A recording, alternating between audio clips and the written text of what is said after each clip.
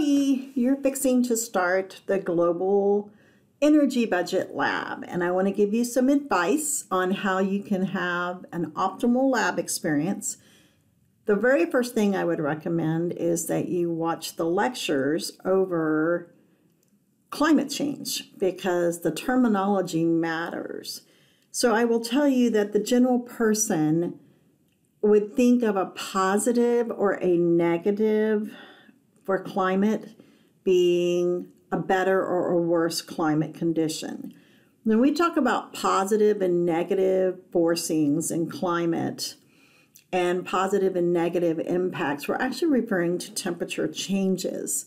So when something's in the positive, it means it's in the red. It means that you have a warming occurring. When it's in the negative or the blue, which you'll see in this lab, it means that we have cooling temperatures occur. So either way, the climate's going to shift and change, and the conditions will change based on if we have positive or negative feedback / forcings, and you'll be learning more about that. So basically, the storyboard is this. We have a certain amount of solar radiation that comes in from the sun. Some of that automatically gets reflected back to space because of our cloud cover in our atmosphere. Then some actually makes it through, and that helps warm up the planet. So if we have a whole bunch of greenhouse gases in the atmosphere, more heat will be held. If we have less, then more can escape back out into space once we've had some absorbed by the land and ocean, and then some reflected back. So that brings me to a set of terms called albedo. Albedo in climate change refers to how reflective the Earth's surface is. So I'd like you to think for a minute, if we have a really, really dark surface that's covered by, let's say, tropical rainforest, that's going to be very green, very dark. That would allow for more solar radiation to be absorbed at the surface.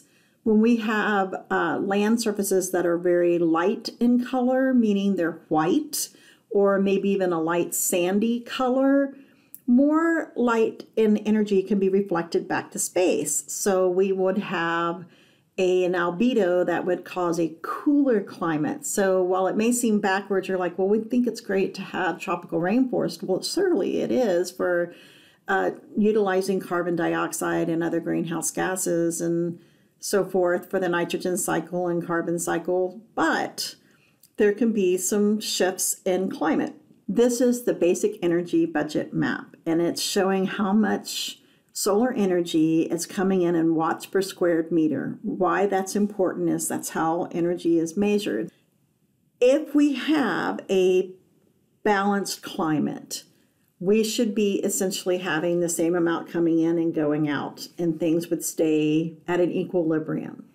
But if we change one dynamic, such as we have more greenhouse gases in the atmosphere that could retain heat, then we could end up having a positive feedback, which means we'd have a warming situation.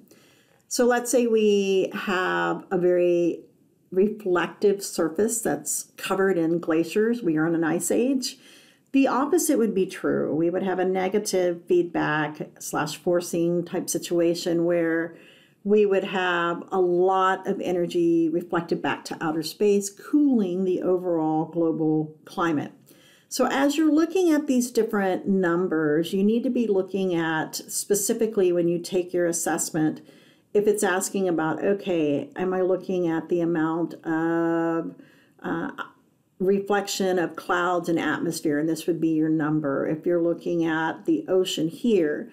So I want to talk about the ocean for a minute. The ocean's like our super storer of extra carbon that we get on Earth. In fact, it holds more carbon than anything else on Earth does, which is problematic because of this reason. So over millions of years, we can store an incredible volume of excess carbon in the oceans, making rock like limestone. And when the ocean starts to heat up because of climate change, then that can cause acidification. And that warming and acidification eats away at limestone. Limestone basically dissolves away in the presence of acid. Well, that's going to cause carbon dioxide to get released. And so you can see there could be a runaway problem with that, right? So that's a good thing in terms of the Earth's ocean being our basically climate regulator. And throughout geologic time, we have seen shifts where we've had cooling trends, where massive glacial periods occurred. Then we have massive warm-ups. The very different aspect to the current climate situation we have is that humans weren't a part of the other ones. Okay, so we're having an aggravated situation occur because of what's called anthropogenic contributions, which is human added elements to greenhouse gases that would not be there except for natural resources like volcanoes or massive meteorite strikes that causes large wildfires around the globe. Well, now we have actual human sources of these same events that also are happening in nature. So you couple that together and it's basically too much. I use an equation of this. I'd like you to think about your favorite pie at Thanksgiving. And let's assume if you had a grandma that made it, or maybe you're a great cook and you make that, and you ate 100% of that pie over Thanksgiving, you would likely put on some weight if it was a highly caloric pie, unless you ran multiple marathons to burn it off, right? Because you took in too many calories. If you did that a little bit at a time, you probably would not see the same result. So that matters when we're talking about the budget, not literally with pie intake, but it's essentially the same thing with the amount of greenhouse gases we have. If there is a steady, equal amount, even if we get higher levels of, let's say, sulfur dioxide or carbon dioxide or methane, which is a really super bad greenhouse gas in terms of its ability to hold warmth, if it's slow and steady, the atmosphere may be able to absorb that and use it, burn it up. But if it happens too quickly and there's too much of it, it's an excess. And so something has to happen to make the climate stabilize. So that's the purpose of this lab, is for you to discover, going through what the climate budget is and then applying that in scenarios in real life about what that might look like in terms of positive and negative climate impacts. You will also be to look at this radiative forcing chart. And I want to take a second to define this.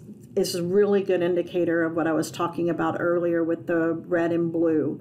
If you notice, the zero line on the x-axis basically measures in watts per square meter. So at zero, that's a flat line.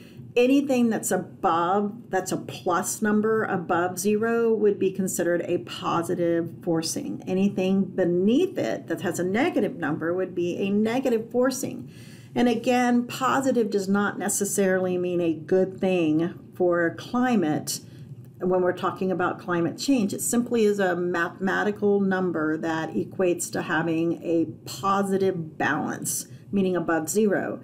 And anything that has a negative balance does not necessarily correlate to being a bad thing. It simply means it has a negative mathematical value for watts per square meter. To put it bluntly, anything that's in red is going to cause warming. Anything in blues are going to cause coolings. So if you see really radical big red bars, that means you're going to have lots of warming potential. If you see very large blue bars, that means you'd have a climate cooling. And in order to adequately describe this process, it is only right that we would examine both coolings and warmings. And that is why climate change should always be discussed in that context. Follow the directions in the lab and you'll do a great job. Thanks. Bye.